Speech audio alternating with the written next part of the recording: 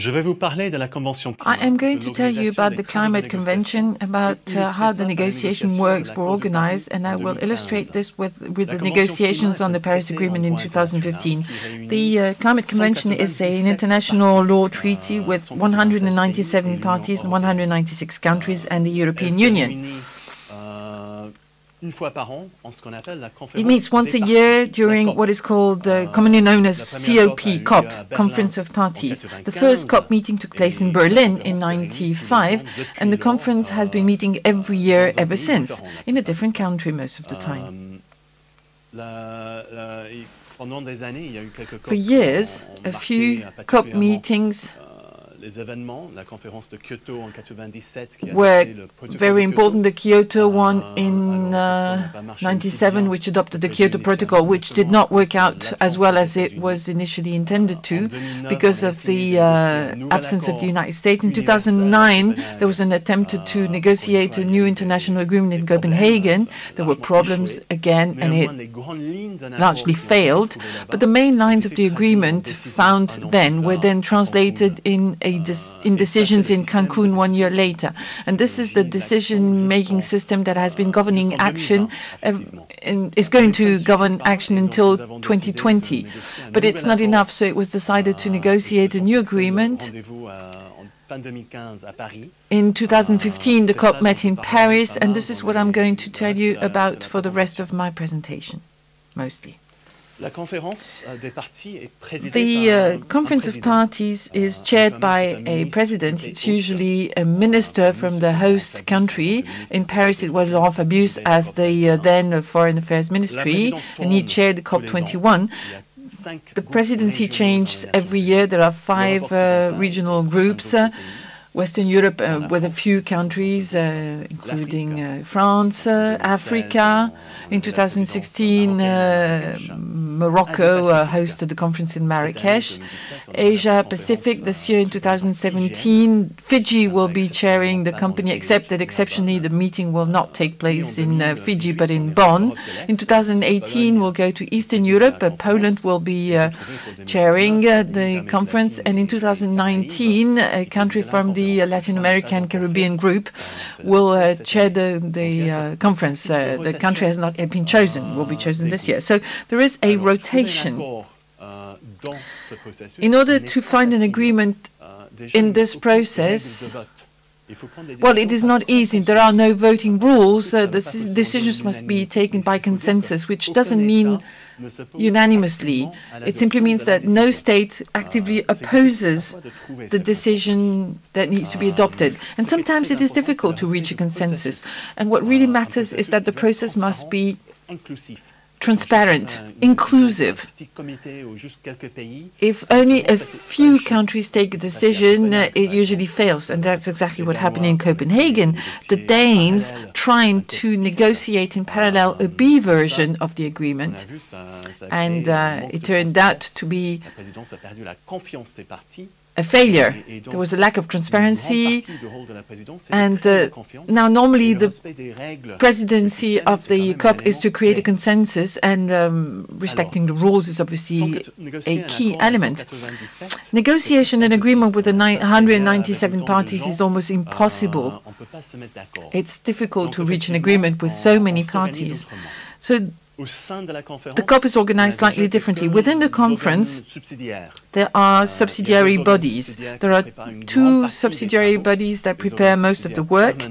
Permanent subsidiary bodies for implementation, the SBI, subsidiary body for implementation, and also the SUBSTAR, or subsidiary body for science and technological advice. These subsidiary bodies meet twice a year. There is a 2-week session in May and June, currently in Bonn in Germany, where the head offices for the Convention Secretariat are. And at the end of the COP, at the end of the year, they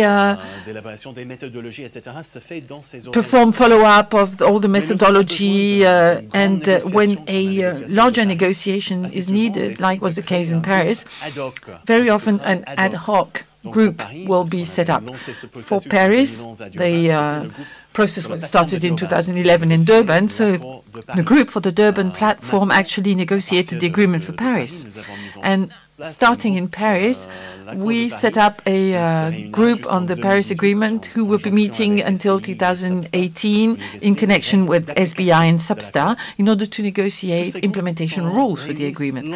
All the groups cover 197 parties, but there can be smaller groups with a limited number of participants with experts on very specific subjects like finance, technology, adaptation, the interests of less advanced countries. So technical committees have been set up for this purpose. They prepare advice, proposals, drafts to be submitted to the COP. The groups meet during the year outside of the normal sessions. As I said, finding an agreement with all 196 countries is difficult, but actually the parties organize themselves in negotiation groups. There are 4 main groups that meet. The European Union, they are a bloc of 28 countries for negotiations. The European Union actually has a common position carried by negotiators. Not all the countries take the floor. There is an upstream negotiation with a regular follow-up and coordination by the member states.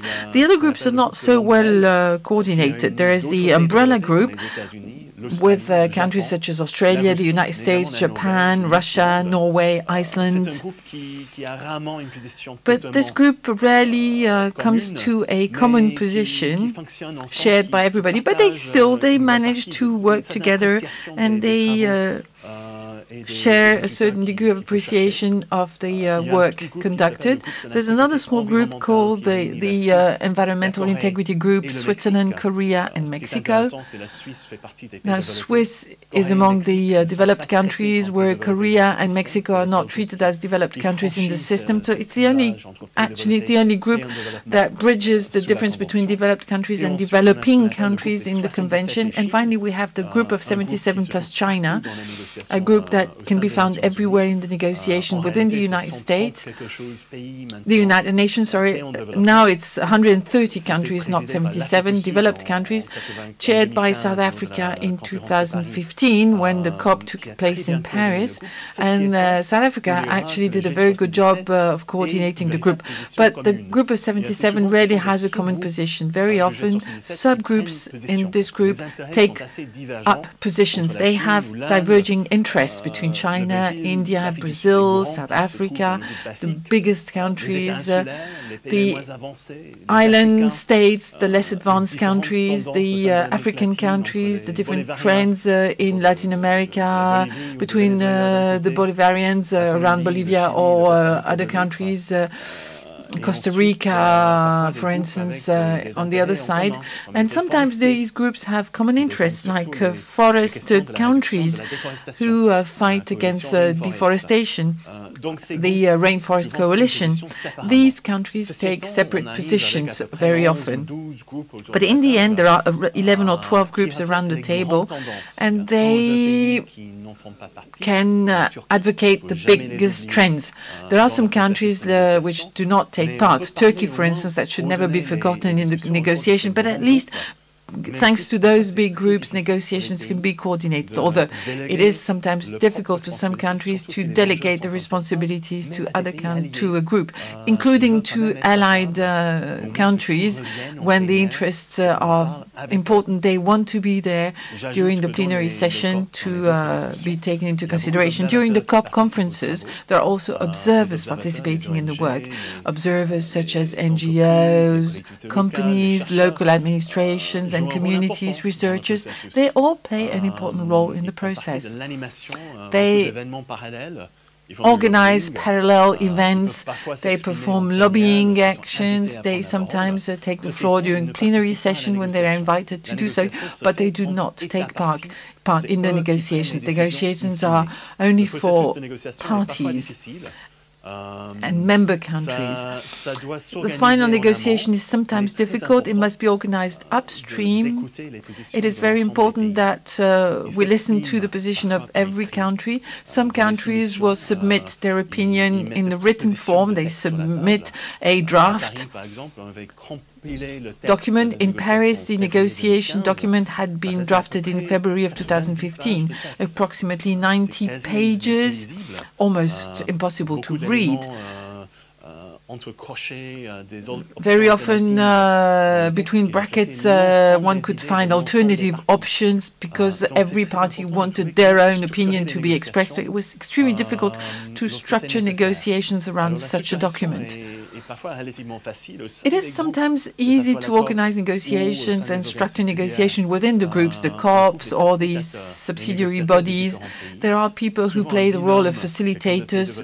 Often a pair of countries, one developed, one developing, form a pair and they will lead the negotiation for a few days, and it may be sufficient to find an agreement, but sometimes it takes 2 weeks. It's very tedious work. It takes several meetings to reach the final agreement and a final text. And sometimes in the end, everybody is so tired and exhausted that the agreement is only found because everybody is exhausted. Now, in Paris, what was interesting is that France being the president, the negotiation work was carried out only at the end. On Saturday, 5th of December, the working group on the Durban platform, ADP, submitted the final draft for decisions and agreement, but the document had not yet been finalized. There were many options in the document, and it was absolutely essential for us to organize the work. On the other hand, we needed to comply with the legitimacy of the negotiation process. We could not do what the Danes had done in Copenhagen, preparing a B version of the document. There is no B plan in an agreement document or text. The text must be based on the work conducted by all the parties throughout the year. And this is exactly what we did.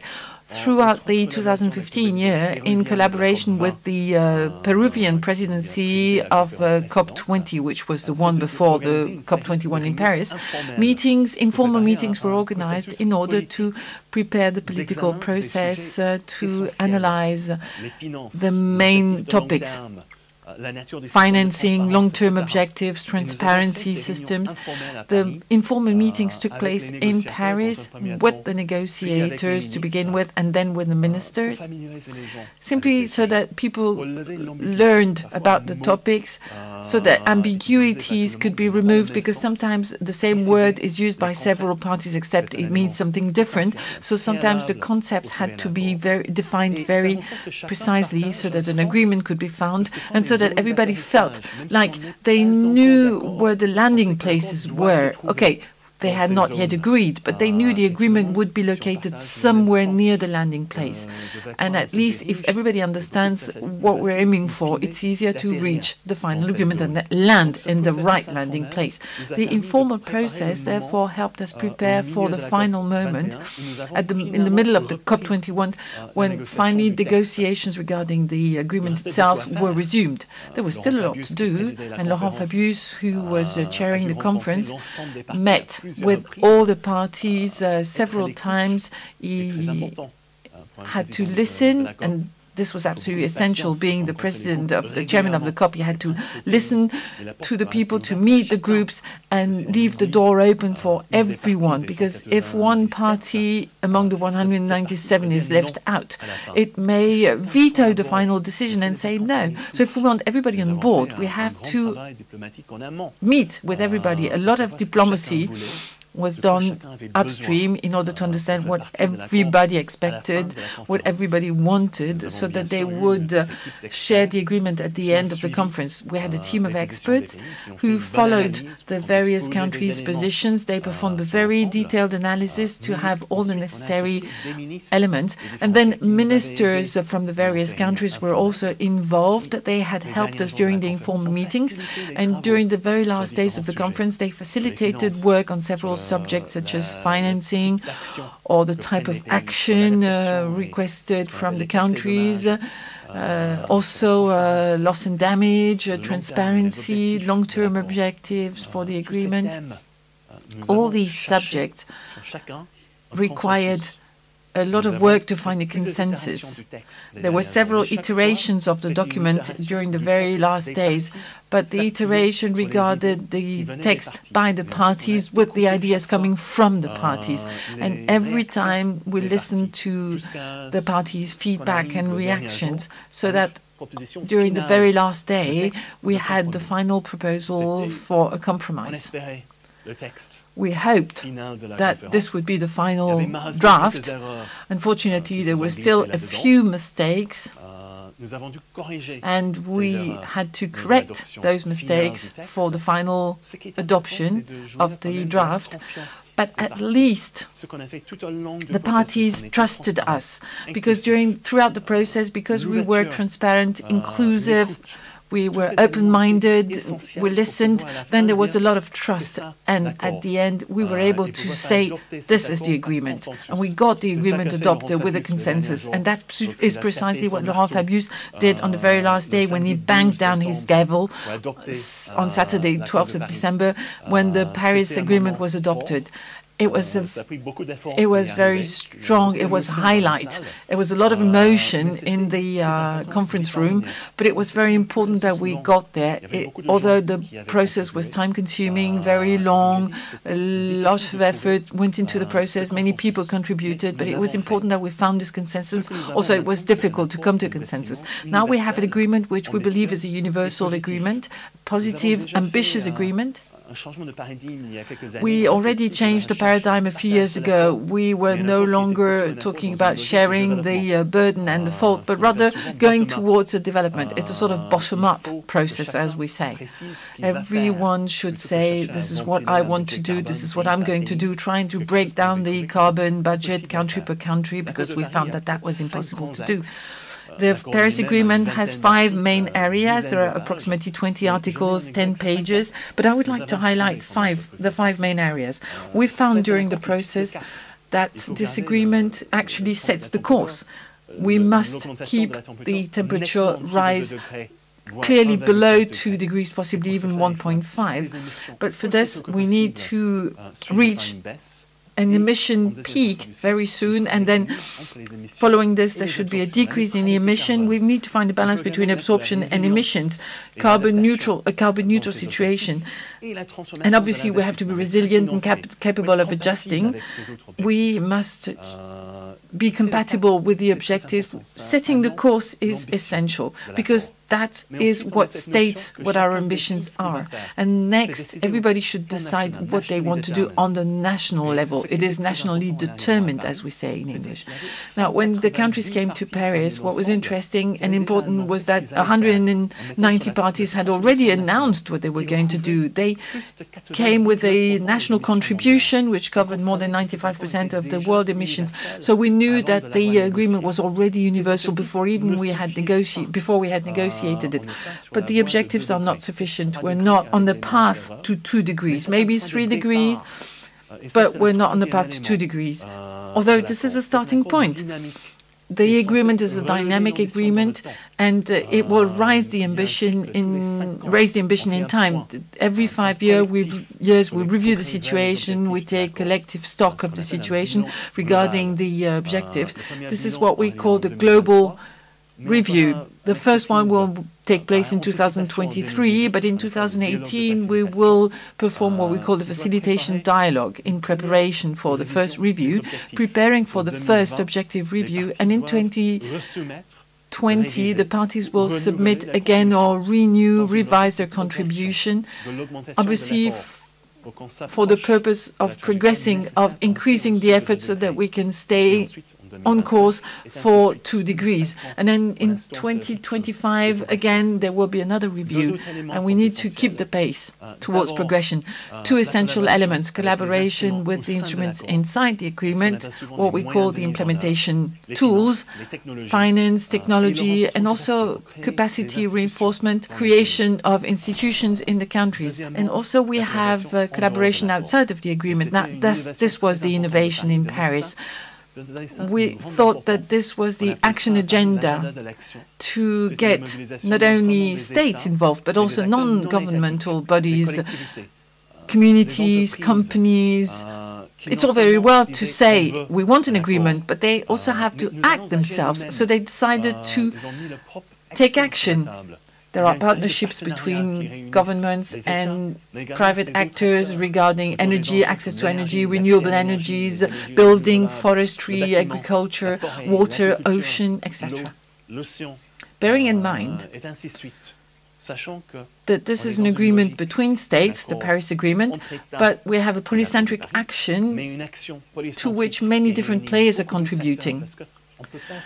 The fight against climate change cannot be performed only by the states. The private actors also must participate.